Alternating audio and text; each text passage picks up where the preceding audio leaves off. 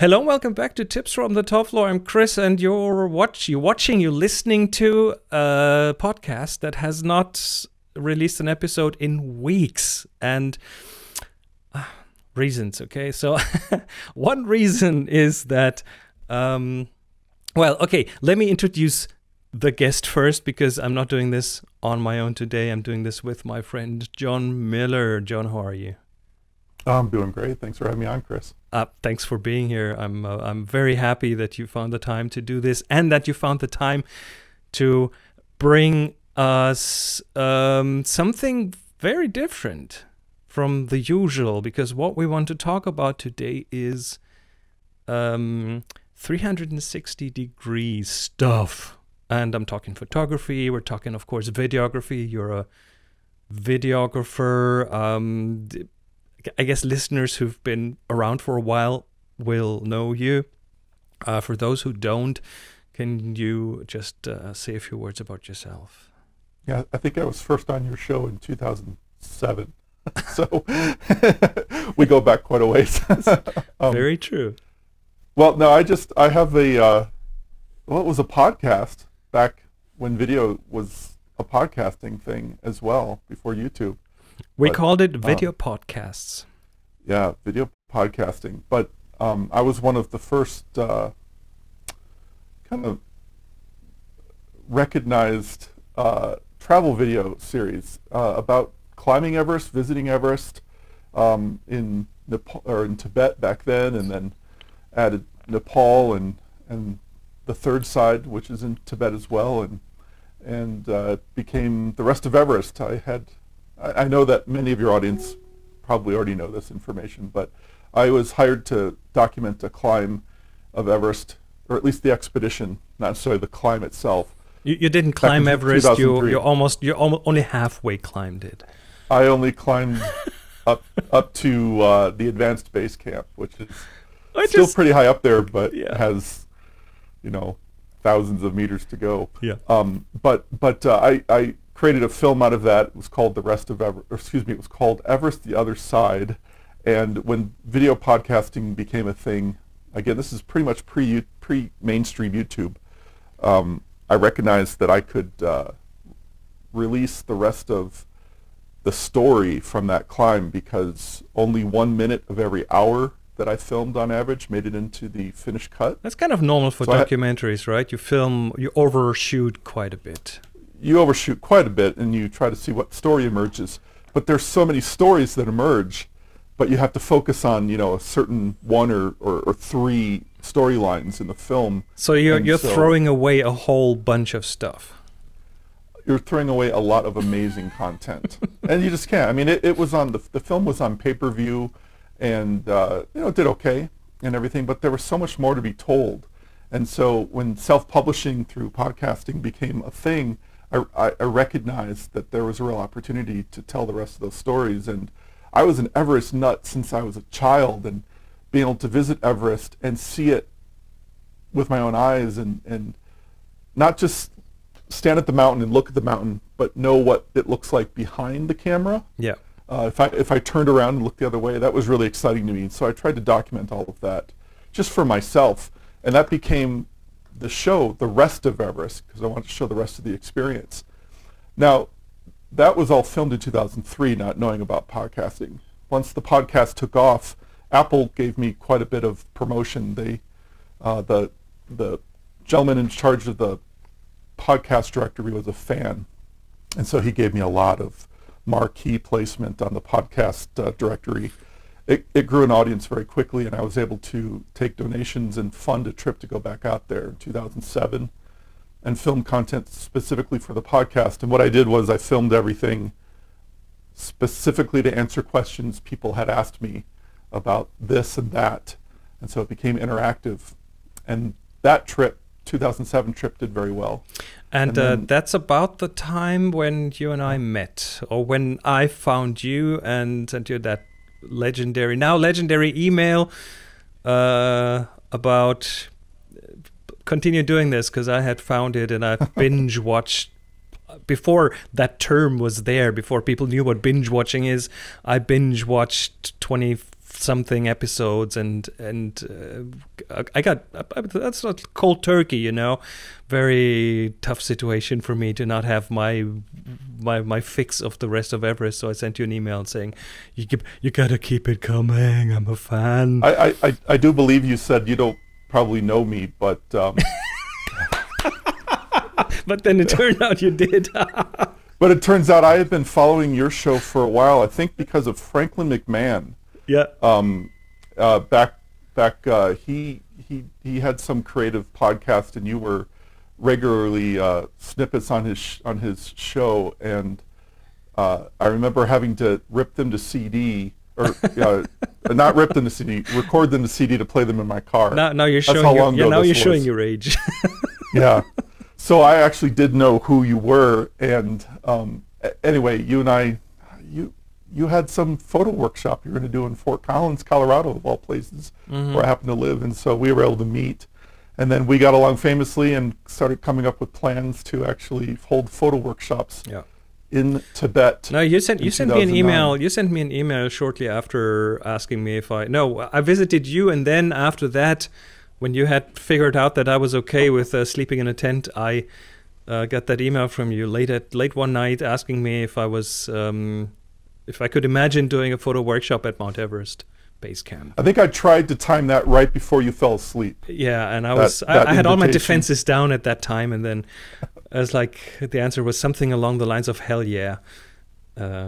15 minutes later. So we made it work. We made it work. We brought people out there, and we were able to record material that again was brand new and showed Everest in a way you never see, because everything is always focused on the climb, but just a trek to the mountain is an amazing life-changing experience that is full of incredible stories and incredible just feelings and events. Yeah. And so my goal every time I've gone out there is to film it in a slightly different way and to document more of the feeling of being there. I mean, you're almost like the mad scientist of bringing a new kind of rig there, and we've been together. We've been there together so many times, and one time you bring this weird home built stereo rig and look into stereo photography, videography, even though that's not a thing at that point. And the reason I have you here now is that you're just in the process of releasing new episodes of The Rest of Everest, and they are in 360. So, what does that even mean? Let me give you my little pitch here. What I've done is, in 2003 we were filming an SD. That was right before the HDV cameras started coming out. That gave you kind of entry-level HD onto mini DV tape. And then so started in SD, 2007 was HD, 2010 was 3D, 2000, there were some other trips in there where I filmed in HD and 3D, and then 2014 was UAV, which was drone. I was one of the first people that filmed those regions with a drone. And then in 2019, November, I went out again to do some scouting work for another big trip that we had planned for 2020. That's unfortunately not happening. Yeah. This little pandemic thing going on. But that was going to be, that 2019 trip was UHD, which was 4K, and 360. So SD, HD, 3D, UAV, UHD, 360. That's my little marketing pitch. That's how I filmed Everest. Okay, so the route to Everest. And by the way, just briefly go back to the history angle of this. The Rest of Everest and the subsequent first tour that we did together in 2009 and the other ones, that is pretty much how my whole travel photography business workshop thing got kicked off, because that put me on the map as a bit of a travel photographer. So you never know the routes that these things take. So this was this first thing in 2009 was a bit of a a pivotal moment for my life. There's a lot of things turned around and changed, or I changed a lot of things, including stopping smoking and other things. You have just been back to some of these places, or just, how long is that ago now? Last year? Yeah, so just less than a year ago. Yeah. It was the first 3 weeks of November. Yeah. And so that was a trip. It was a treat in a way, because I didn't have any of my own clients. The guide that I use now is my dear friend Dawa, who happens to live here in Fort Collins. Which is very convenient. Yeah. He lives kind of just down the road, and so he and I have known each other since 2004 or so. He has a restaurant in Fort Collins, and I actually wrote a good deal of the film Everest the Other Side in his restaurant. Oh, that's just convenient. trying to soak up the atmosphere and the chai and the samosas and everything, and so he and I became friends, and actually many of the people in the film, are close family friends or family, as the Sherpa community is very tight knit. So, but yeah, he has a guiding company, and so you and I, you knew Dawa as well before we ever went on a trip with him, and we asked him if he'd be interested in guiding this next one in 2014, and he said, let's do it. And so we had a wonderful trip then, and so that was, I have no complaints about any of the other people that I've worked with out there. It's just that Dawa lives right down the road, and if I ever have a question, I can go right down and ask him face to face, not have to worry about time differences. So you and Dawa and a couple of friends went back to the Himalayas last year. We went last year because we were looking at doing a special trip. We've had a lot of requests from people to go back or to go for the first time, and so we wanted, every time I go out there I film it a little differently, but I also try to provide a little bit different experience. We have some, Chris, you and I have some clients who've done every trip, and anytime we go out there they want to go, and so I try to come up with new experiences, and this one was going to be special because we were going to be doing a medical trip where we were going to provide some medical care to a remote village. And so there's a lot of logistics to do with that. And so we went out, and Dawa had some other clients who live here in Fort Collins. It was two women. One of them lives actually in view of my house, about a mile away down my valley here. And she does treks as well. She does travel, or she organizes travel tours. So it was like these professional people who weren't just your regular tourists. And so Dawa and I got to go back, do all the logistic exploration, and try out all these different helicopter services that are there now. And air taxis are a thing. They're not really happening in metropolitan areas. They're happening in the Solukhumbu Valley in Nepal. Things have changed a lot since 10, 11 years ago. I mean, the taxis. I've watched the videos, meticulously watched all your new episodes, and I've seen new stairs have been built where it was just a dirt path before, and new buildings there. I mean, this is a dramatic change in 10 years, I would think, and has still kept a lot of its original feeling, I would say. Yeah, there's been a lot of amazing things, and actually one of the reasons I filmed all of this was for friends such as you and Monica, and we do appreciate this. Participants and everything who just, they love this region. And I've been all over the world. I've been very fortunate, and I've been to 6 of the 7 continents, and there is no place on earth that I love as much as this area around Everest. Very true. Not just the landscape, but the people, but seeing how the people's lives are being impacted. That's something that I've been able to document for nearly 20 years now.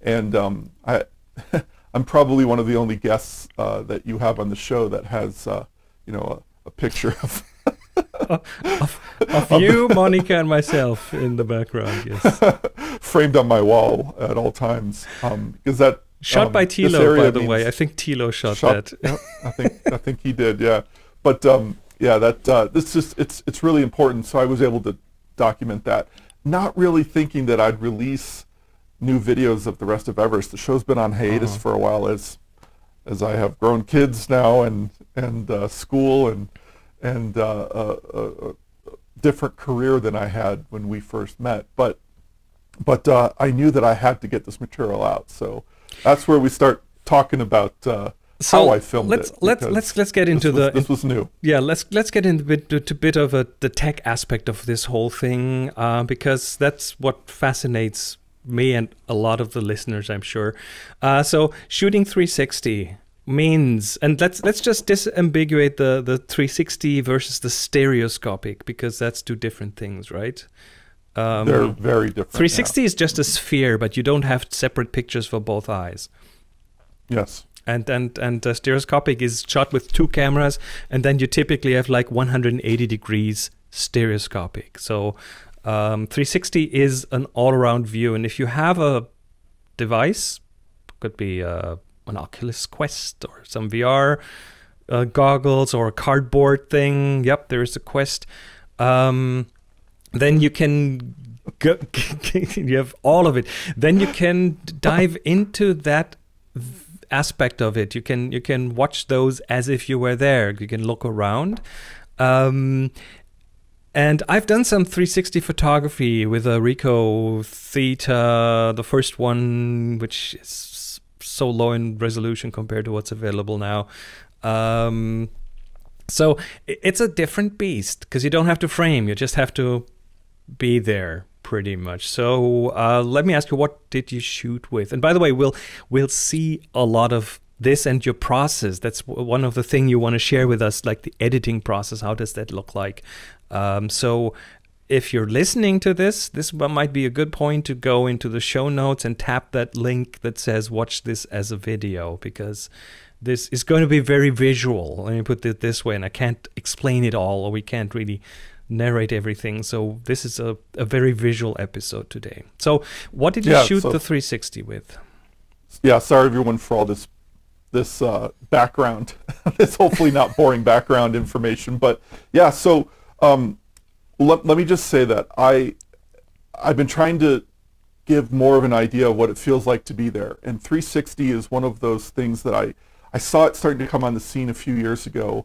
I bought my first camera, I want to say in maybe May of 2016, and that was the Theta S, and it was way early back then for these all-in-one sort of consumer products. Everything else had been sort of kludged together, like GoPros and everything like that, which was just too experimental for where we were going to be going. Got to start somehow, you know. So you got to start. Well, that's how the drone stuff was in 2014. Yeah. It was very DIY, but.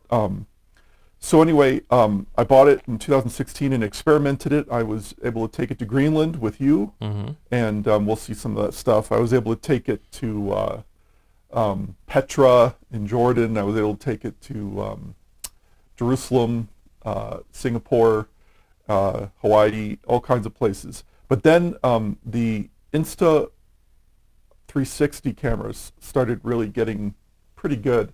Now I bought an Insta360 One X and really loved it, and that was the one I was going to take with me to Everest because I knew this scouting trip was coming up. However, unfortunately it got stolen when I was at a conference for my job. Oopsie. And so I replaced it with the Insta360 Evo, and I believe it's pronounced Evo. It's capital E, capital V, capital O. And it is here's the camera itself right here. This is a different form factor than the Theta. The Theta kind of looks like a candy bar, yeah. Or excuse me, not the Theta. The One X. Yeah, but they look very similar. They look almost identical. Same form factor, yeah. And I love that form factor. The reason I went with this Evo is just as this whole thing was an experiment, and this is a convertible camera where I can actually open it up here and take and that flip out. both And lenses forward. So now it's a... and then now it converts to a stereo 180 camera. So you get one hemisphere, but you get one for each eye, and so it actually gives you depth, and that's pretty cool. And they're spaced as eyes would be spaced mostly. So yeah. But you know, as I used it, I realized much as the way most of the 3D has gone in my career, it's a gimmick. It's just not as important as you'd think. Maybe that will change in the future as headsets get smaller and more affordable. But right now, just standard monoscopic 360 is great. It's fine. So in any case, as you can see, let me just put this back together here. Okay, so it's got two lenses. It's got one in the front and one in the back. So this gives you, these are complete fisheye lenses. This gives you one hemisphere, top, down, left, right, and then this one gives you the other, top, down, left, right. Gives you everything. It stitches it together. You can either stitch it together in camera, or you can stitch it. It actually records two files, one for each lens, for each sensor, and then you can do some stitching. And I just literally mean stitching those two images together so that you get one continuous frame. And so anyway, this worked really well. The only thing I didn't like about it is that it's blocky up top here. And so I ended up... oh, the form factor, okay. The form factor, Doesn't slide into pockets as easily, does it? It doesn't, but you know what? What's happened is when I trek, I always have a camera in my hand, and I literally mean in my hand at all times. I'm looking for one. Here's the camera that I filmed in 2014 with most of the time, and I just kept it. This is a little Sony APS-C. Nex something. Yeah, Nex 5 or something. Yeah. I just kept it in my hand at all times, and so I got very comfortable always having it in my hand, and so I just it has this extendable selfie stick here. I had it in my hand at all times, and so I just walked around with it, and I just had it at the ready. You know, 360 cameras are, I believe, the only way where it's acceptable to use a selfie stick. This is true, but the neat thing is that because of the way that the stitching happens, it actually edits the selfie stick out completely. So we'll show some footage in a couple minutes here. It disappears and gives you a funny looking hand sometimes, but that's okay. It looks like a third person is filming it for you. Yeah. It looks and it looks, or maybe you have people have said you have a drone following you around, which it does look like, especially with today's ways of editing these things.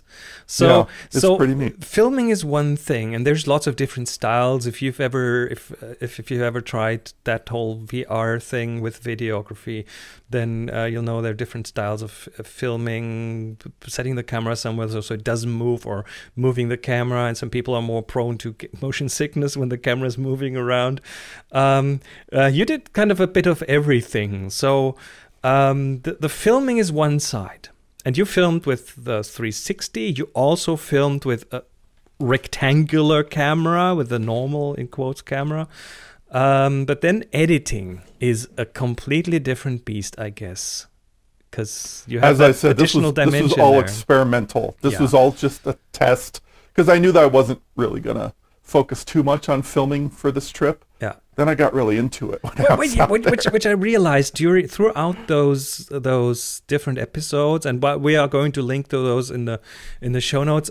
Throughout those episodes, I can see that you are like ramping it up. So in the beginning, the first one, and you and I, we went back and forth and shared some feedback about the editing style. Yeah, you were my test audience for that. I was, and I put this on the Oculus Quest headset to watch it, to be in there, and then sometimes some of those I also watched in 2D, and I think that's one of the big issues that you're facing is for whom are you editing this? So let's maybe we should start showing what the actual footage looks like. Let me and I switch can the explain screen some over. of that. Yeah. So what we're seeing here is your editor. That's Adobe Premiere. Yeah, so I use Premiere for all of this. And what I actually do is, let me show you what the actual footage looks like. Because it is 360, you can't, view the 360 right off the bat. What you actually get is the camera will output an equirectangular projection. Mm-hmm. So much like a map where, if you see an equirectangular projection of the globe, you'll see Greenland completely almost the size of North America. Distorted, yeah. Distorted. That's what happens here. So we are seeing the entire 360, but in a square format. So it's flattened out. Yes. Yeah. So you can see here this image. You can see how I'm cut off on the left side, and you can see my shoulder on the right side of the frame. Now that is actually seamless, and when you view it either in a headset or if I go into this VR mode. Oh, so you can just pan around in the editor, okay. Yeah, so you can see I'm not actually cut. I look quite happy there, don't I? You can see that there's no seam, even though the seam is actually going right through my shoulder here. But the neat thing is it's filming absolutely everything. So we can look down at my feet. We can look up at these trekkers behind us. I can see what the weather was like that day in the sky. So it's a total sphere in all directions. It's a total sphere, and that was what was really important to me with these 360 cameras. Now that's you don't have to focus on just what the photographer wants you to focus on. And that's one of my gripes with 360 video, that it's really difficult because sometimes some of it is difficult to watch because you don't really know where you want to look, and you always have that feeling of you're missing something that's going on behind you. So I find myself going left and right and up and down, trying to find things. So you as an editor have to take like special care to guide people's attention and make sure that they don't have that feeling. So I'm saying this over and over again. This was all experimental. I did not go out there with any idea of how to produce any of this. I figured I'll just shoot it and I'll figure it out, because this was just a test. I didn't have to show any of this footage.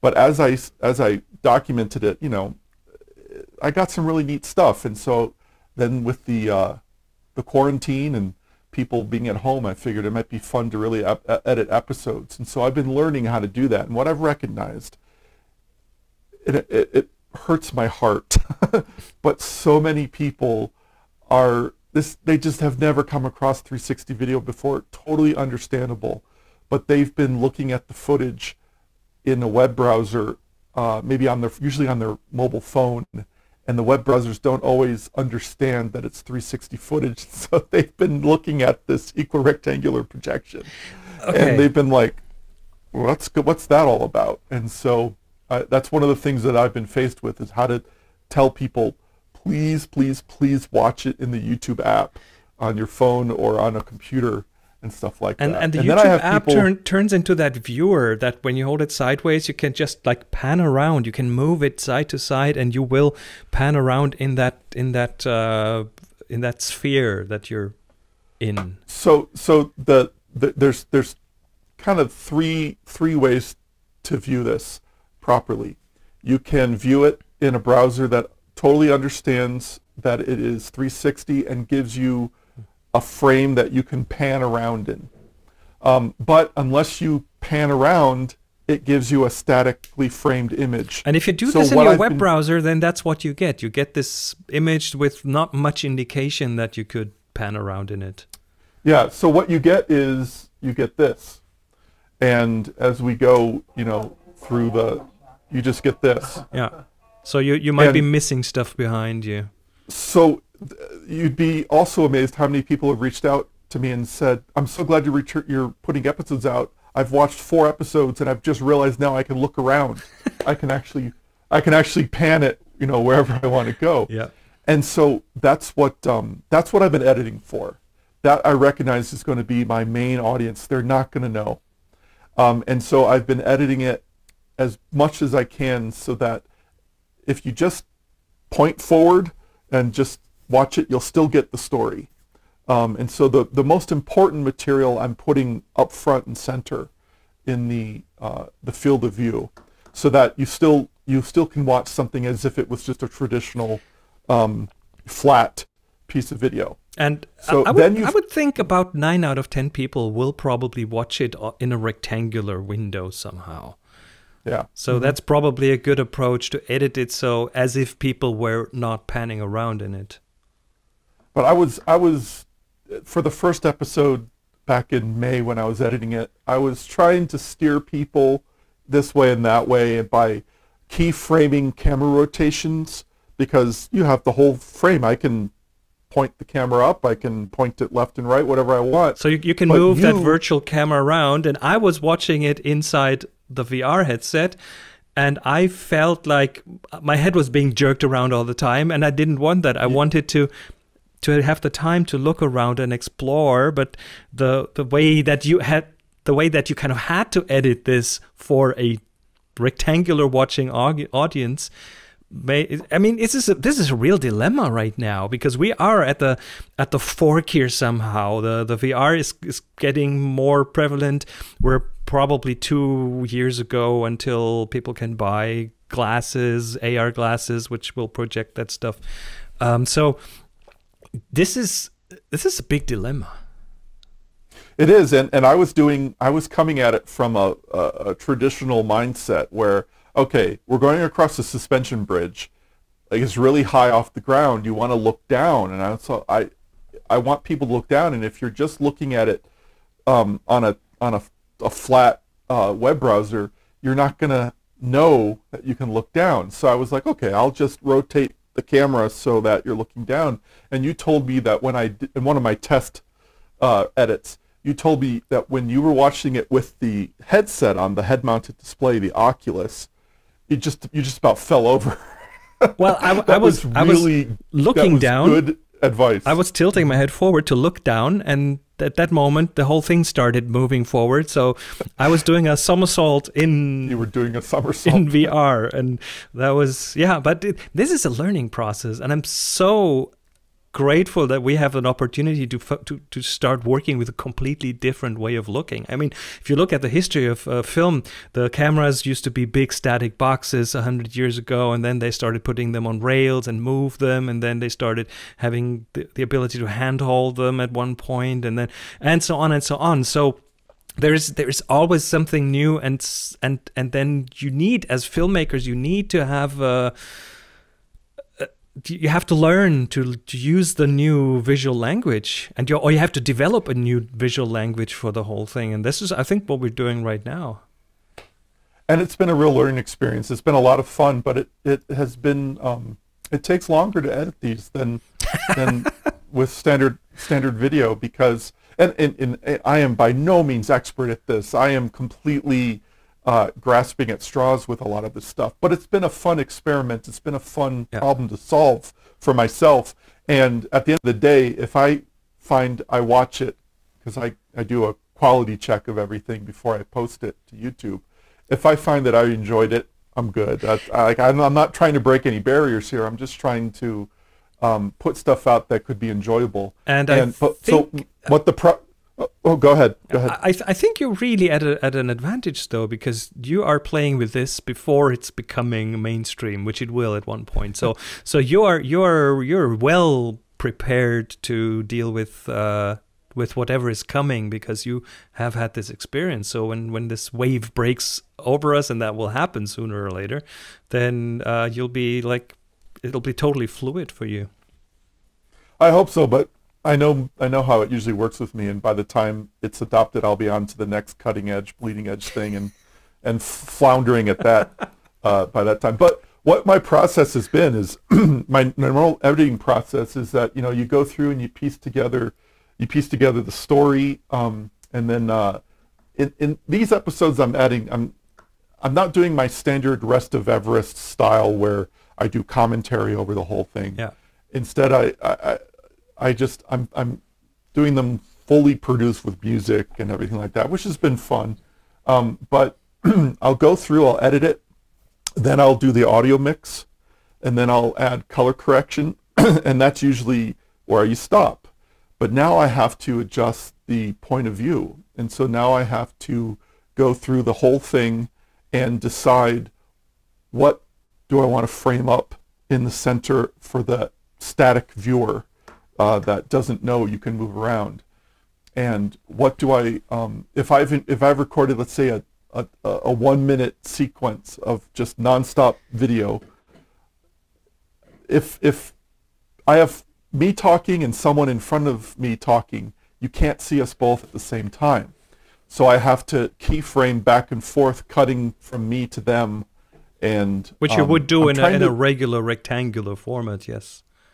Right, but what I'm also trying to do is for people who are actually watching it with the head-mounted display, with a VR headset, I'm trying to make it so that they don't have to whip their head around to see stuff. So as long as you are pretty much sitting in a comfortable chair looking forward, you'll get most of it. If you then want to say, oh, I want to know what's over there, you can look over there. If you want to know what's over there, you can look over there. So, but otherwise, you can get the whole image, the whole story, just by sort of just relaxing. It feels like forward. You'd almost have to provide two separate versions, a rectangular and a spherical one. Is that something that the tool chain supports? That you can have, like, from the same source material, have two separate kind of versions, one with the keyframes and one without them? Does that make sense even? Yeah, I mean, of course you can do anything. It just comes down to time. So these are taking me,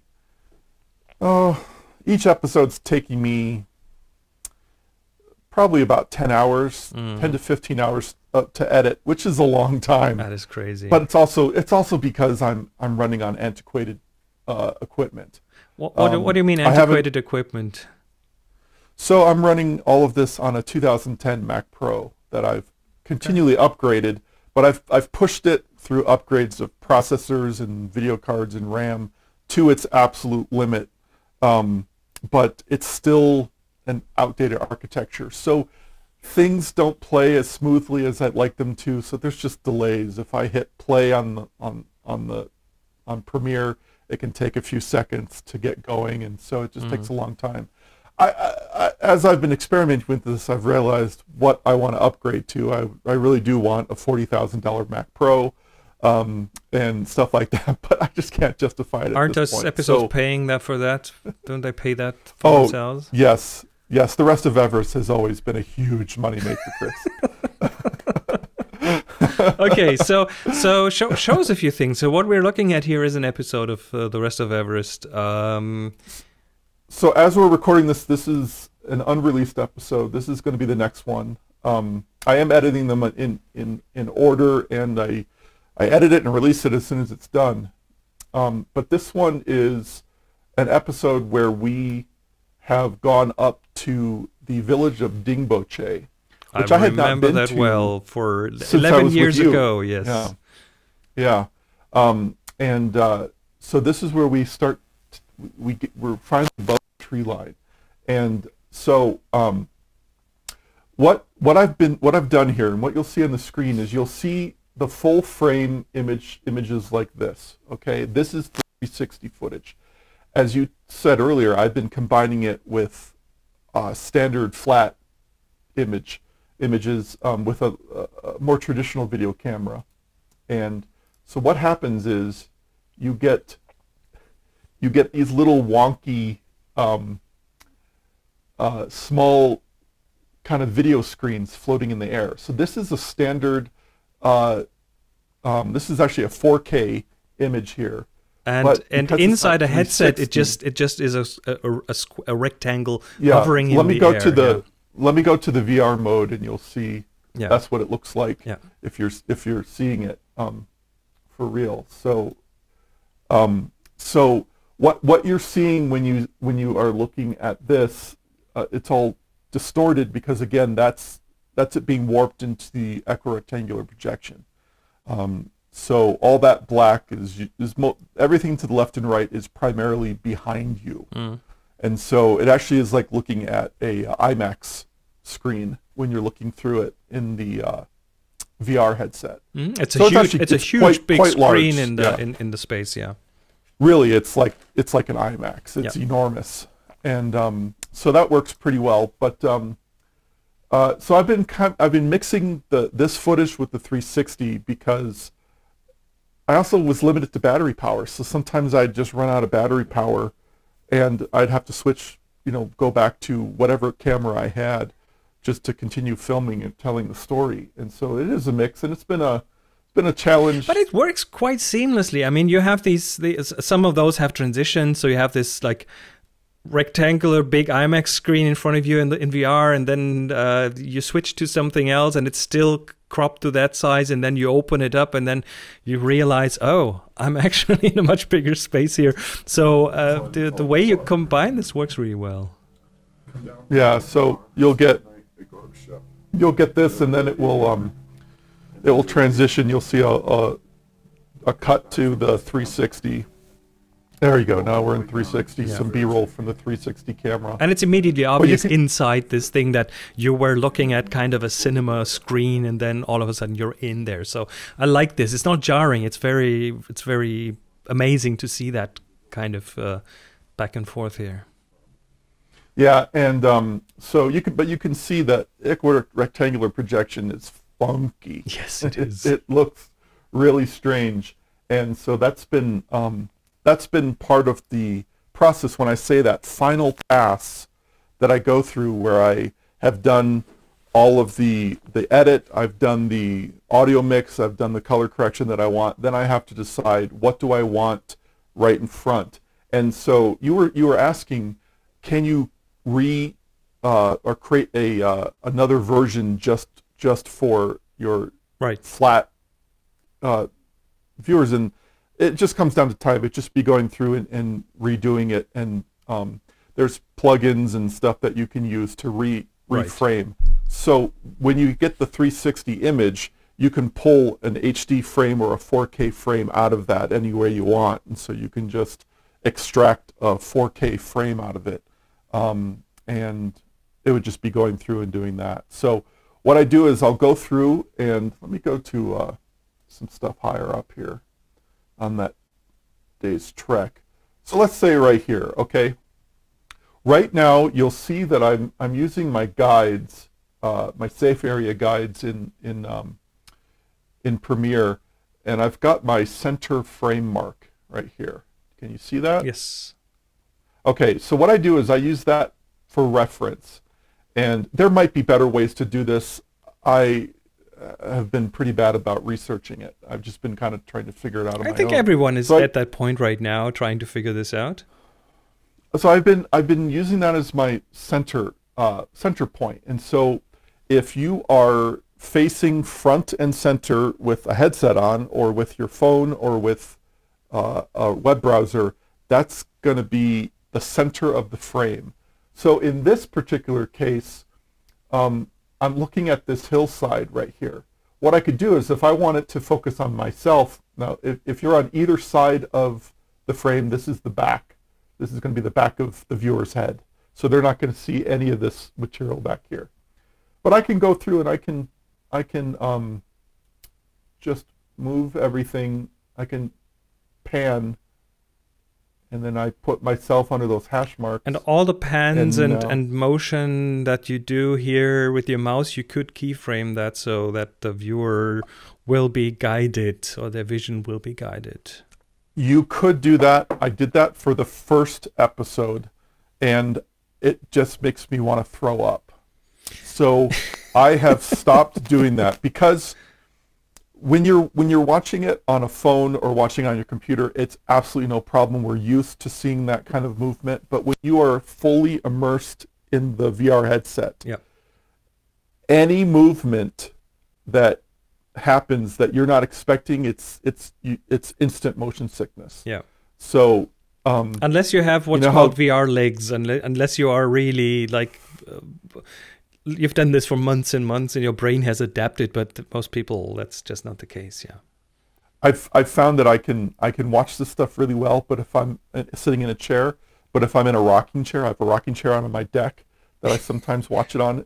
Just if I'm rocking in the chair, it's because our sensory inputs don't agree, right? You have the feeling that you're there and you're being moved around, but nothing is actually moving. So it's car sickness. It's exactly the same. Yeah. You're sitting still in a car, yet your body feels like it's moving. So what I've recognized is that I do not want to keyframe anything anymore. Mm-hmm. Instead, what I'm using here is, you can see that I've got keyframes. So this has one point of view here, then a point of view here, and then one I just added. But these are called hold keyframes. So there's no animation between them. Once it gets to that, it cuts to that position, and then it holds until it gets to the next keyframe, and then it cuts. So it's just like a traditional cut in a film. And you're using Premiere. Is that all native, or do you use any specific plugins to get your edits in there? How's that work? It's just Premiere. Premiere has been pretty good about the 360 editing for the past few years. Okay. So there's a couple different things that I do. I use it in both the Mac and the PC. So I'm running Boot Camp on this machine, and the only reason that I use Boot Camp is because it allows me to preview the edit in VR in the headset by using Oculus. Oculus is a standalone headset, but you can connect it with a USB 3 cable to a PC, and it utilizes Steam. Any gamers out there know the Steam platform. Steam has a VR component, and it will actually integrate with Premiere and allow you to preview it. I thought there'd be all kinds of cool ways you could edit wearing the headset, and that's just not where we're at right now. So really, it's just for playing back the footage. So you could hit playback, and it would show directly in the headset. Yeah, you can put the headset on, and then you can look around, and you can make sure that everything looks okay. And so, but what I've found is that I think this is part 9. So this is my 9th episode. They're all about half an hour long, somewhere around there. So I've been doing this enough to know pretty well now when I can read the equirectangular projection, and I can get a pretty good idea of what it's going to look like for the viewer just by looking at the projection. And so I go through and I do everything, and I only jump into Premiere Pro on the PC to do a final, if there's something where maybe we're having a conversation out in the field, and am I jumping back and forth too much? Is it going to make the viewer sick? All these, these cuts of point of view back and forth. I'll preview that, but for the most part, I've gotten it down to my gut is pretty good at this point as to what to see, what I want to be in front of the camera. So it works pretty well. So can we have a look? Can we have a look inside the headset? Is that possible? Yeah, we can. So here, let me do this. All right. So once I figure that everything's looking pretty good, then I export it as an MPEG-4, an MP4 file, so and there's I upload it to the... no special 360 format. It's just a plain old MP4. It's an MP4, but it has flags Okay. in the metadata to say that it's what kind of projection it is, that it's monoscopic, and so that the headset reads it really easily. And so anyway, I put it on the internal storage here, and then I go sit in a comfortable chair and I watch it. And usually I smile all the way through because it's like being transported back there. One more thing before we see. I've been ending these episodes with my friend Dawa. Since he lives in Fort Collins, I can just drive down and we record just a little commentary at the end. And at first, he has a restaurant in town still, and so before they open, I'd go and for the day, I'd go down, we'd film the stuff, but I'd let him watch it. And one time I was having him watch, must have been like part 2 or 3, and he was watching it, and someone came in, some delivery person came in with some, to-go containers or something to drop off for him, and he took it off, and you could see that he was like, it was jarring that he was back in Fort Collins, because for a moment there, he was completely transported to Nepal, and that was really gratifying. I love that. So let me show you what this looks like. So there you are inside the, what is that, the home area of the Oculus Quest. So it's my space station, I think. You can choose multiple things. So this is what it looks like inside, and you can look around, and now this is kind of a home screen app launcher kind of thing. So yeah. So you've got your controllers, so I can see these controllers virtually. You have those in your hand. Hardware have them in my hands. Yes. Yeah. And so what I've been using is just the Oculus Gallery for the previews here. That's kind of a built-in video player. Yeah, so I go to my internal storage, and then I can, so this is the video here. Turn my volume down. So there's your intro screen, and now you can look around inside of it. So this is a rectangular screen that you're looking at when you move around. So this is where, this is how you can see that it's like an IMAX screen. That's just amazing. To me it looks like it's about 20 meters tall. I mean, it's quite large. It is, and the resolution is relatively good, given that it's being projected to such a virtual size. Yeah. Unfortunately, can you move the mouse? It's over the screen right now. Ah, there we go. Okay, so this is again, this is what the full footage, or excuse me, the flat footage looks like. And had to get the dog shot. But let's go forward just a little bit.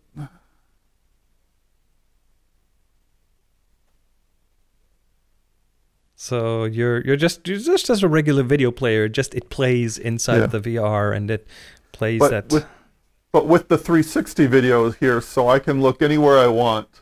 Yeah.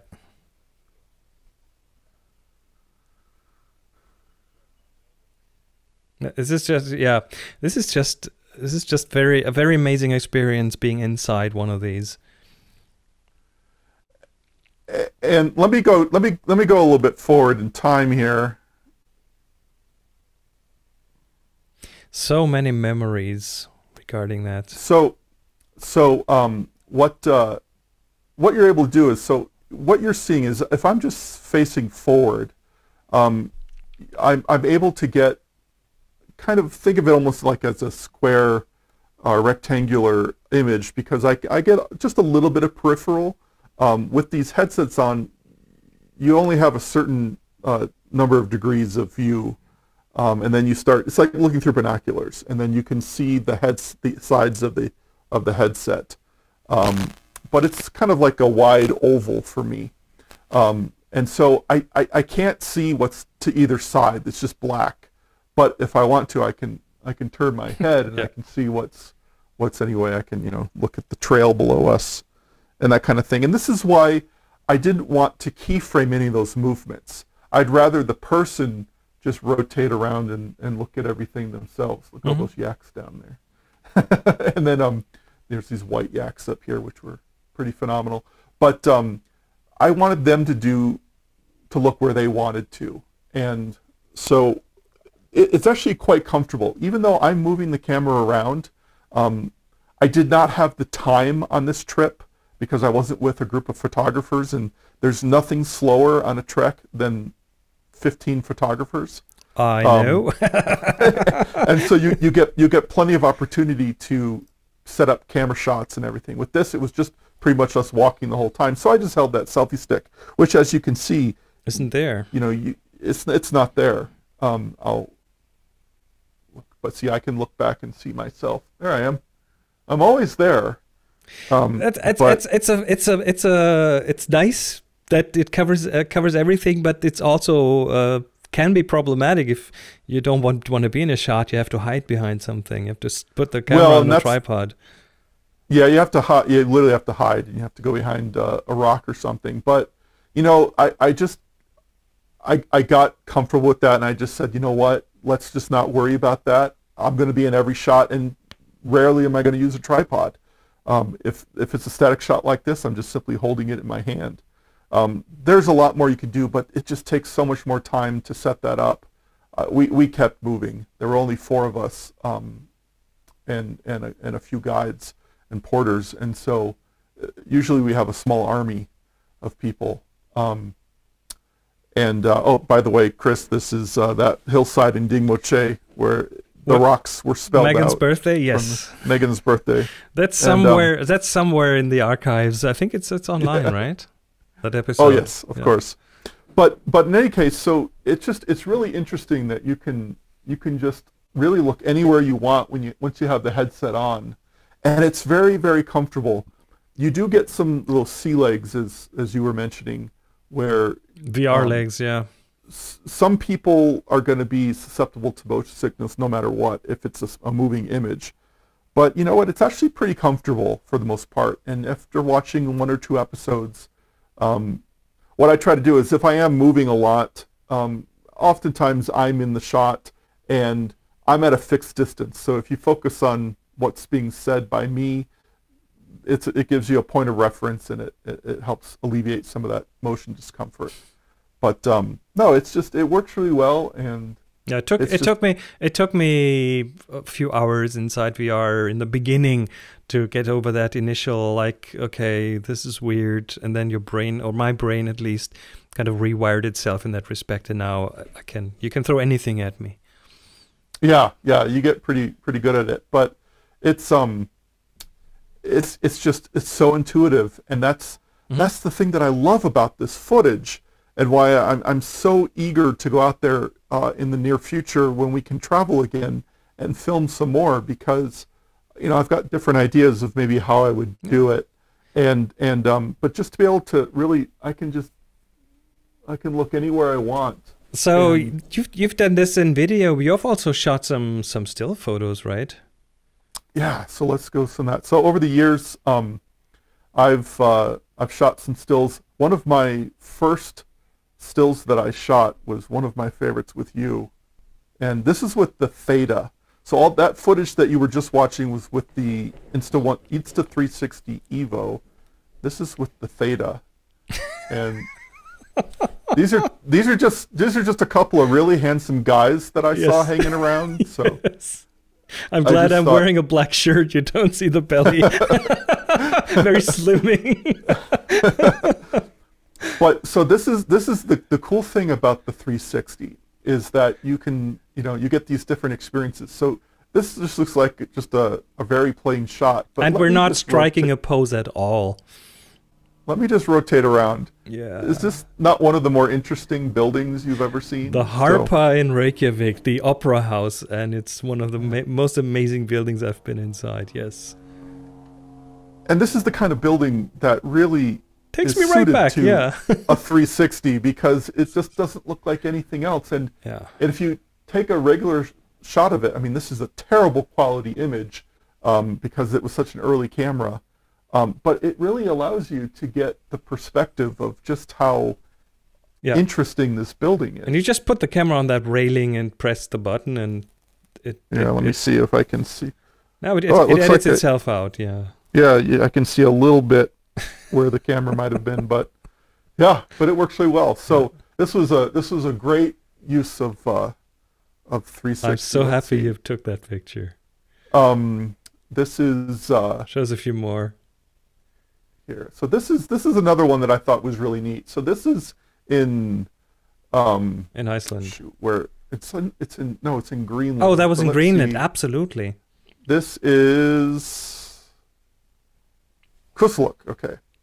So this is the first village, and there's this little church there, and it was such a darling little church, and you can get all of these shots of it, but the 360 really helps you get an idea of just how small it is, how simple, and it's neat because it lets you, there's polar bear fur in front of me here, polar bear rug, and then you can see all this around the side here. That's all seal skin and everything, but it just was really an intimate setting, and it gave you more of a feeling of being there. Just another option for documenting this material. And let's go up to the telescopes on top of Mauna Kea in Hawaii. There's my son Sam. Yeah, I haven't been with you there, but but there was a lot going on up there, and it was fun to be able to see the orientation of all of the different telescopes. Yeah. There's Christopher. And so these are, let me go back around here. All right, so you're getting tangled up in the cable. I am. Here's Singapore, and these are Gardens by the Bay. Anyone that's been there knows that these are just outrageous, this whole area. Terrible quality again, but still gives you an impression of what it was like. You've done a good job keeping all that. I've taken a lot of 360 shots with a Theta 1, and I have a few left, but I didn't keep all of them because of the horrible quality. But then on the other hand, this is almost like a historic document. So this would have been 2018, and then yeah, the Theta S is newer than the Theta 1, which was like 1080p resolution for the entire sphere, which is nothing. Yeah. And the Evo, and most of them these days are about 5.7K, which is so then we can go into this is another good use of the 360 video. So this is in Dubai. I went to my second trip to Dubai at ski slope just before going to Everest. Yep, I had a business trip out there, and when I go out there, I try to go skiing. But you know, as you do in Dubai, as you do. But so this is my good friend Enrique, my coworker.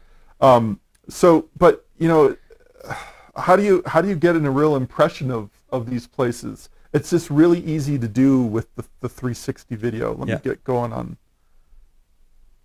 some skiing, and you can see I'm holding the camera in my hand there. Right. And it just, it looks like someone's filming me. And it's just you can see the skis. Yeah.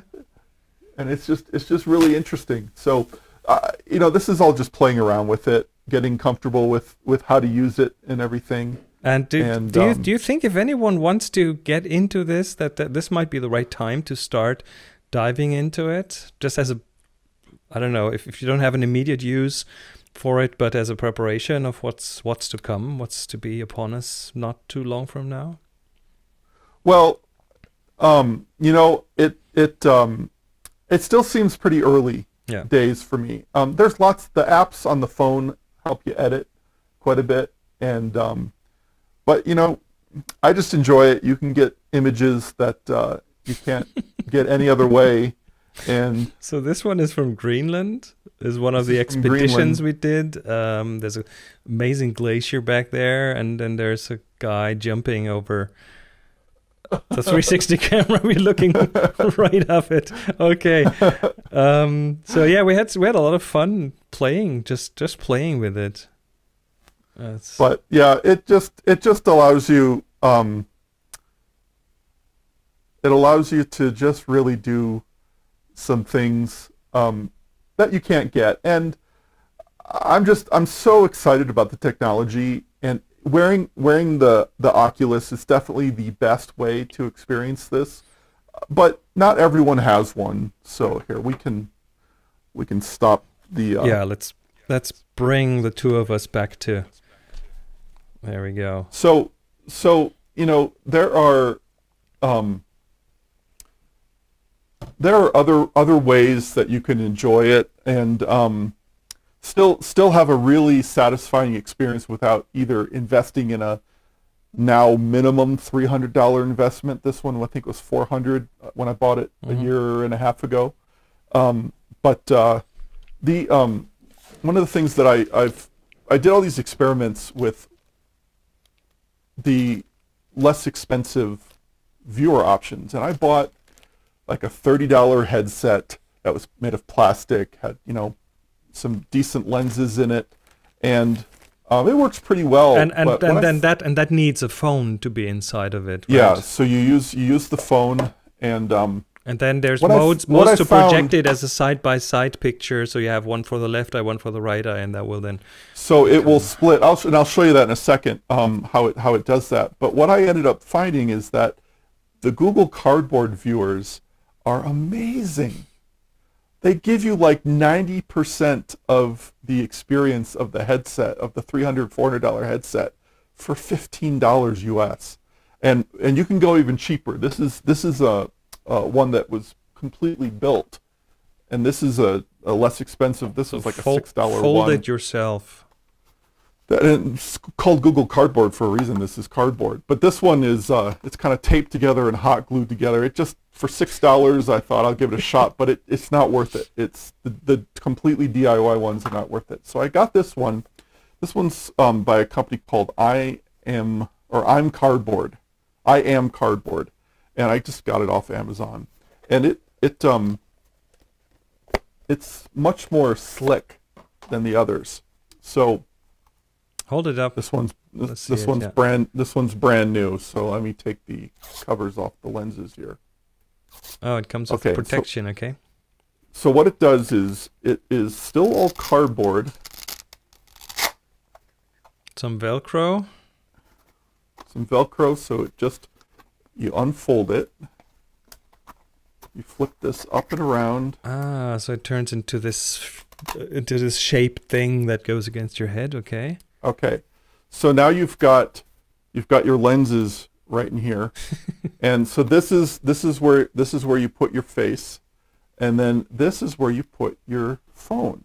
So you just use any smartphone, and you use the YouTube app.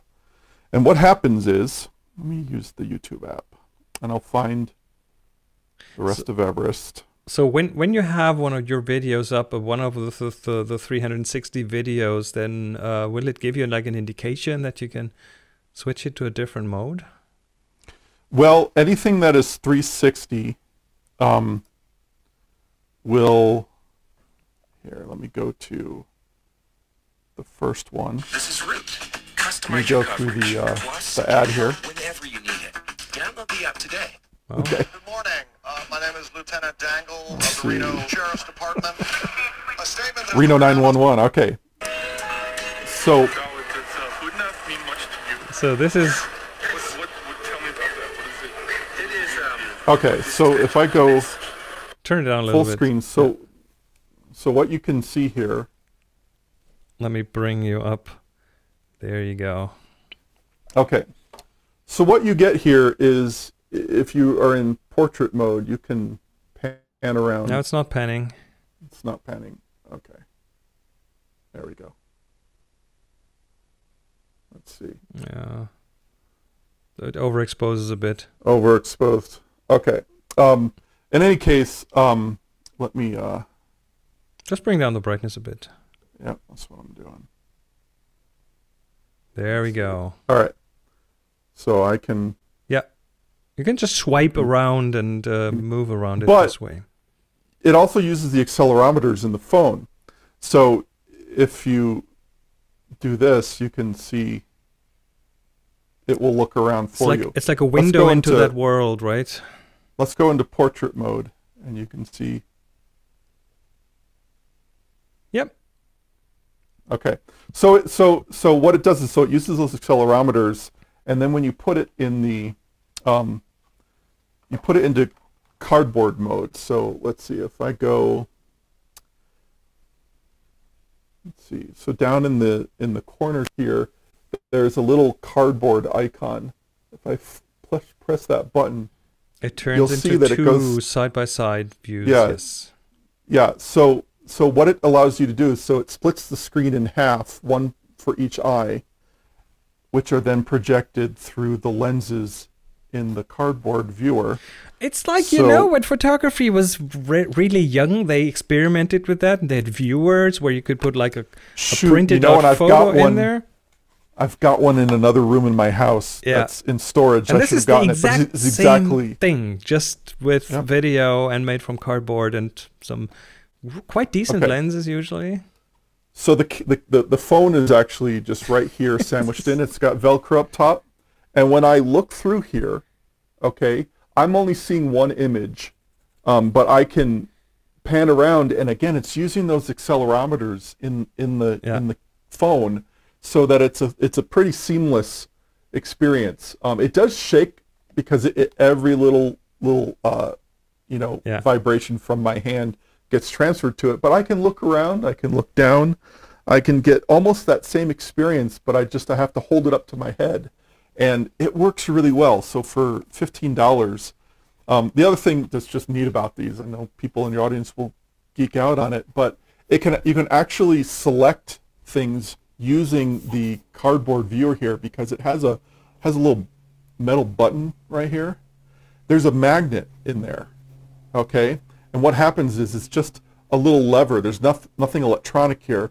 When you press that button, the magnet gets closer to the phone, changes the magnetic field around the phone. The phone can access the compass in the And the YouTube magnetic app sensor. knows that.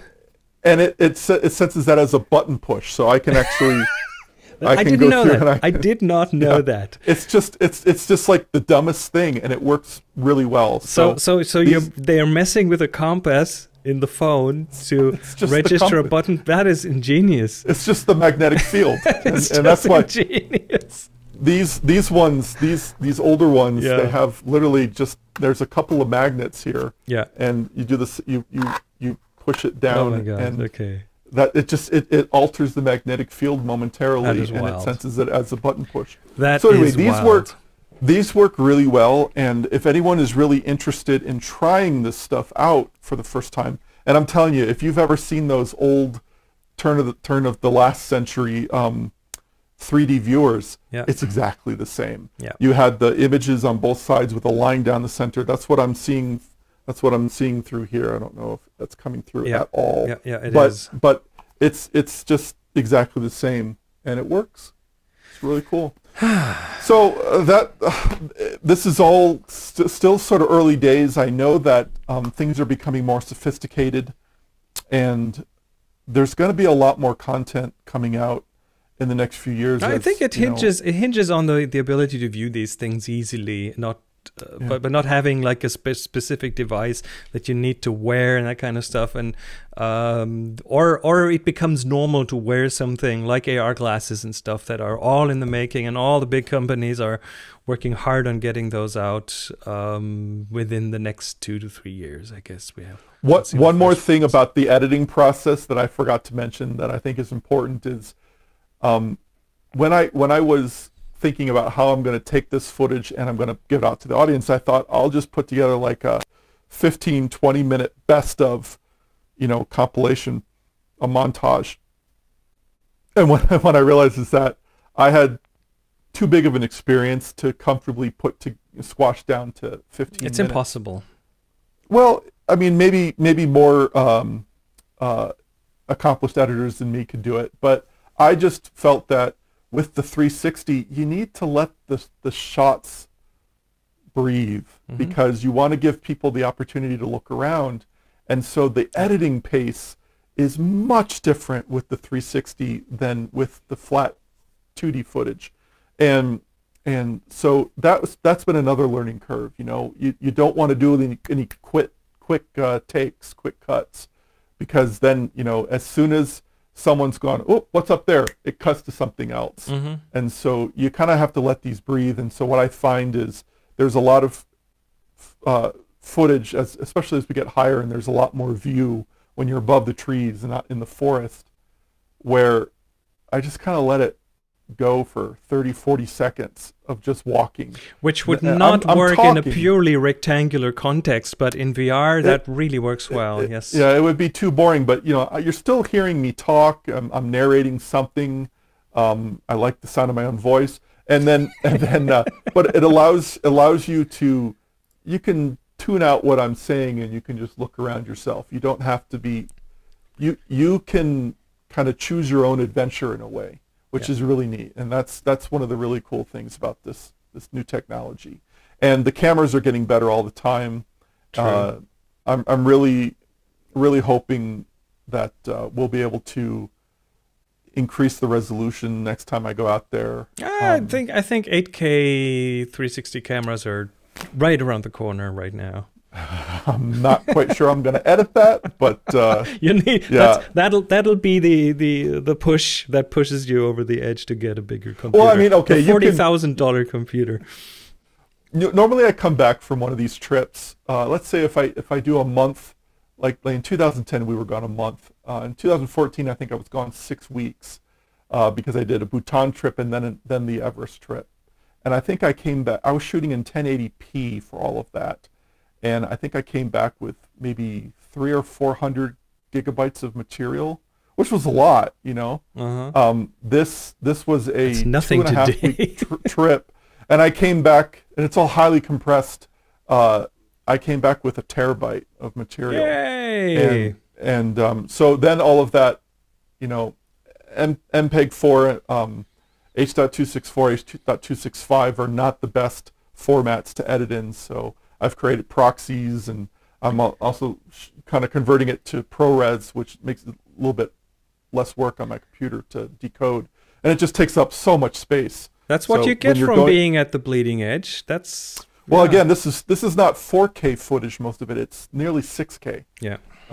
So it's a lot of bits, and it's just all these different workflows about how to manage the data and everything. It's all been a really good experiment, but at the end of the day, it's just one more way to tell the story out there, and one more way to really get those people who are nutty about Everest like me, that who don't feel they can ever go out there, or maybe they can't ever go out there. Just one more way to get them a little bit closer, because there's no way to replicate the experience of being there yourself. But I've been trying for nearly 20 years to get people as close as possible. Very fortunate to have taken many people out there in person. But this 360 footage, I'm really excited about it because I think it gets you that much closer. I do want to film. I am interested in trying the stereoscopic 360, but right now the distribution formats are wonky. Yeah. Because in order to get that, it actually takes the rectangular frame and it cuts it in half and squeezes an entire equal rectangular projection for each eye. It squeezes it into half the frame, and then upon playing it in the headset, it stretches it back out per eye. It's anamorphic. Anamorphic. Yeah. But what it does is they become fuzzy unless you're going at like an 8K 8K resolution. If you're going to a standard, like even the 5.7K. But isn't it crazy what's possible at home today with today's computers and today's technology? That's not a $100,000 cameras. That's a camera that is just, I don't know, $1,000 or how much is the Evo? I think it's probably about $415, there we go, something like that. It's just crazy. But it's this big, Yeah. And so they have new ones out that are more. They look more like GoPros. They have a convertible one that can go between an action camera and a 360. What I really want though is I absolutely want more dynamic range. What you'll find is that when I'm in the woods down at the lower altitudes, if it's exposed for me in the woods, the sky is completely blown out. I think the sensors aren't big enough just yet. So no, I think they're 1 2/3, so They're tiny. Yeah. They're tiny. But as the size of they have some the fingernail 1-inch on your sensors pinky. coming out. Yeah, very small. So Anyway. yeah, that's all coming. That's all coming. So it's all baby steps. All right. But I had to start. Had to start somewhere. It's so awesome. I'm happy that I can be a part of this in one way or the other. So thank you so much for coming. Thank you so much for sharing all this with us. I'm pretty sure that people are now getting excited to watch those episodes. So let me just point to your lower third here. YouTube.com/RestOfEverest is the place to go. Anywhere else where you want people to visit you, or is that the main entry point right now? That's the main point. Yeah, I'll once I've got some time back from the edit, because the edit's taking up all my spare time, then I'll get more into promoting it. Mostly I just wanted to get it out there and let that core group of people I've been filming it for watch it. Well, everyone should watch it because it's amazing. Even if you only watch it in 2D on your rectangular phone, I think it's wonderful stories. It's very human. It's very real. So thank you for sharing with us. And that was yet another episode of Tips from the Top Floor. Yay! Another episode in the can. Thanks all for watching. Thanks all for being here. And for listening. If you only listened, you might have missed something. So that might be the point to go back and watch some of this, because I think it's really interesting. And you can also see the shot, the shot of the two handsome men in the Harpa in Reykjavik. Okay. Until next time. Exactly. Stunning. Until next time, that was it. Take care and happy shooting. Bye-bye.